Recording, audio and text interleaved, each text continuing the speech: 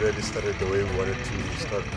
Tough games that we played, first 2 games, but we've managed to win the right game, if I would say so. Yeah, back in the top 6. Happy for that. We always come to the tournament with a positive mentality of winning the trophy, but it didn't happen. Back to a drawing board. We'll see them next year. Yes, it's been very good for us. I think we still have a very young side. I think our average age, something like 20. You know, still a long road for us in terms of growth. No doubt that we'll come back stronger next year and hopefully get into the finals. But no, we had some good performances throughout this whole week. You know, Mignon du Preez scoring a 50, back-to-back 50s and 100, and Nadine with the ball as well, and then Kulina as well. So a few standout performances. But yeah, hopefully next year we still have a good season ahead of us, and we can just grow the players. Yeah, I think it's very important. I think they can learn so much. We have a lot of experience, and I think especially younger players that's striving to play for South Africa one day. Personally, I think they can learn a lot, and just to see how Mignon du Preez constructed her innings and stuff like that. I think that's very important for the youngsters to see. Well, it's actually nice, especially for the youngsters, to play with the national players, and also just for them to share their experience with the other bowlers. Especially, we have Daniels and Simply in our circuit, so they're actually very helpful towards the youngsters. But also to play against the likes of Chloe, and it gives the other bowlers a challenge to actually bowl it, so they need to hit the areas from the word go. So that's quite a good challenge for them. Well, it's been good. Most of our players come from the rural areas, so for them to come here to a city where there's malls and everything else, just to do sightseeing and stuff, it's been good for them. And obviously for them to be away from home, it's quite a good thing. But they're coping, and it's been quite a nice stay in Bloemfontein. It's on another level. It's high. But then we managed to play against them. We managed to make scores because we even made total over 50. It was bad, but then it was also good because playing with them, it's something else. It's something else. They always play against the best. My tournament, I won't say it's good. It's not good. It was my first week as a captain. Yeah, and then captaining the team, playing, it was a lot of work. But I tried to manage it because I got coach here on the side, and I got some of the senior players. They were helping me, but I tried my best.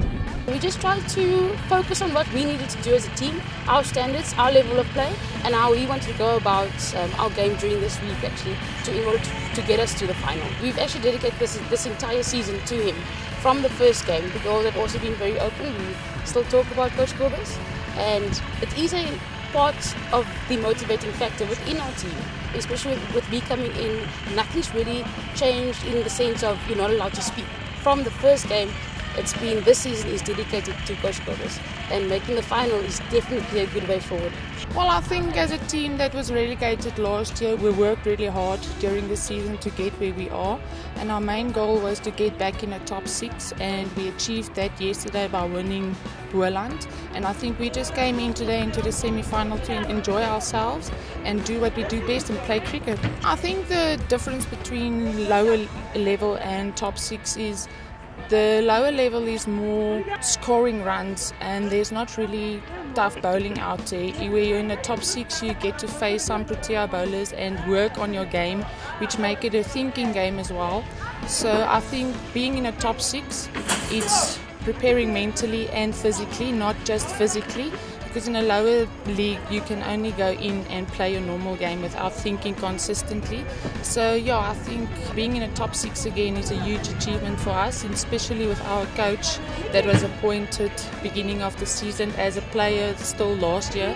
So I think she did a great job, and I appreciate all her hard work behind the scenes. The vibe is very great. We've worked really hard to get where we are now, and we didn't expect less results than the ones we did now. And yeah, everyone is really happy. We won 4-4, and we're really excited. Like, everyone chipped in there and there. The bowlers did their job, the batsmen did their job. Yesterday we had a very good partnership between Tazmin and Lizelle, and that was really great to put us out the line. And yeah, I'm really excited to see what's going to happen next. This tournament and the importance of it, I think it's something good. But I also think that women's cricket needs to be played more often, because we can't just come to a tournament and then play 5 days of cricket and then play once a month in the season. And then certain teams sometimes only come and they win 1 game and then they are stuck in the top 4. Whereas maybe teams that have won 1 or 2 games, they don't even make the semi-finals, for an example. So I think that the strength versus strength, like it was in the old days, I think that should be implemented again, where the top 6 or top 8 play each other home and away, because then the national team will be strengthened as well, because then women will be playing more competitive cricket.